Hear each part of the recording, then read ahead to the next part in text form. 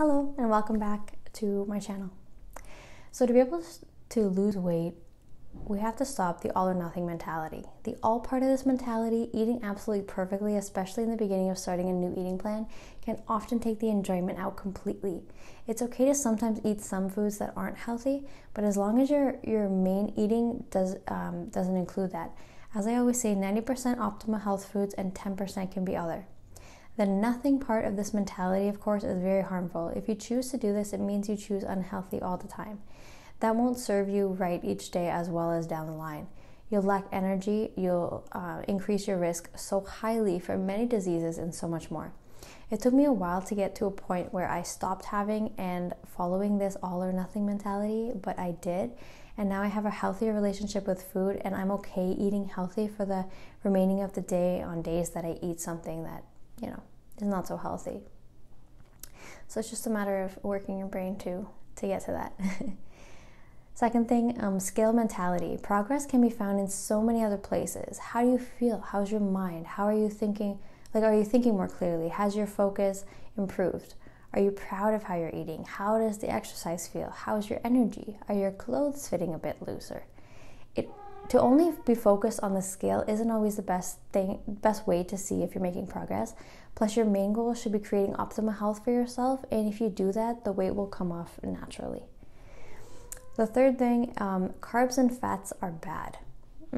Not necessarily. They are so important. I don't want anyone to be leery or afraid of consuming carbs and fats because you need them, just as long as you're getting them from the right sources. So you want to be consuming healthy fats such as the ones found in nuts, seeds, complex carbs such as those in beans and vegetables. 4, caloric content. You don't always have to focus on calories. Some high-calorie foods are so nutrient-dense.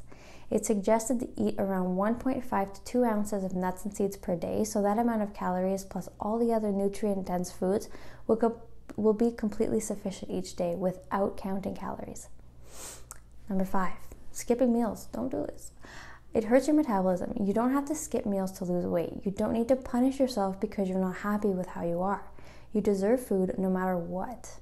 Your body will wonder why there isn't food coming in when usually there is, or even not eating enough can put your body into survival mode, and that will hold on to your weight, resulting in no or very little weight loss.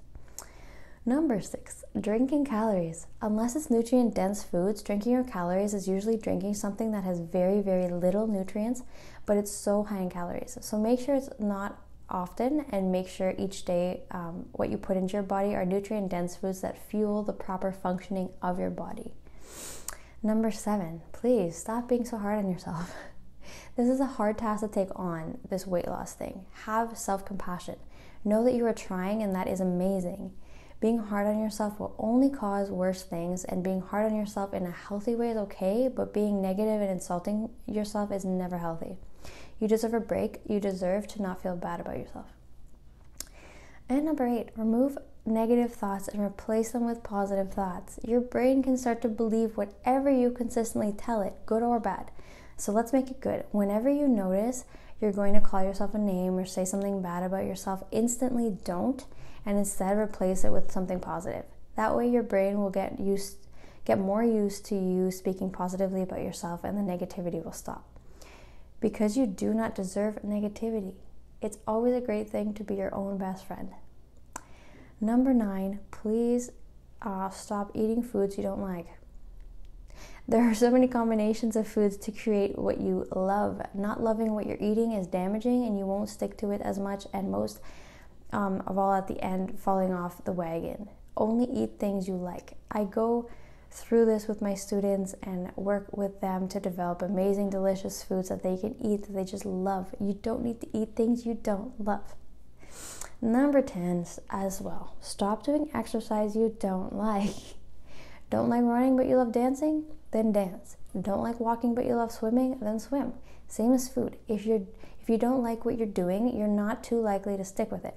No matter what physical activity it is, it could be bowling, skating, roller skating, parkour, rock climbing, or working out at the gym. Movement is movement, and just do what you love, and you're much more likely to stick with it.